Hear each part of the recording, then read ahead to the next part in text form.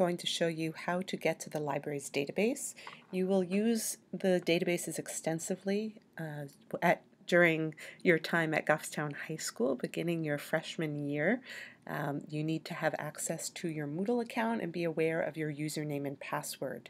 When you sign in at school, you will see that the databases come right up to the top of the screen, but when you sign in at home, you're going to go to the SAU 19 website, click where it says Services, click on Moodle Courses. The Information Center is counted as a Moodle course.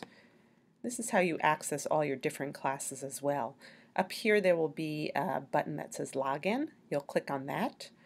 When you scroll down, you'll see there's a whole bunch of information related to the Information Center. When you scroll down on the right side, here are our learning sources. Those are our databases, the ones to which the library subscribes are Access World News.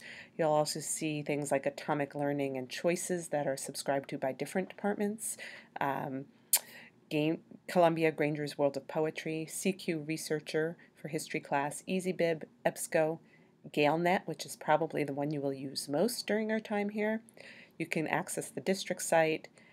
Your Google accounts can be accessed here for school. Info-based learning. We have a link to the New York Public Library Digital Gallery, some clip art, Salem history, and the SIRS online databases. Pay most attention over here, GaleNet. This is what you probably will use most here.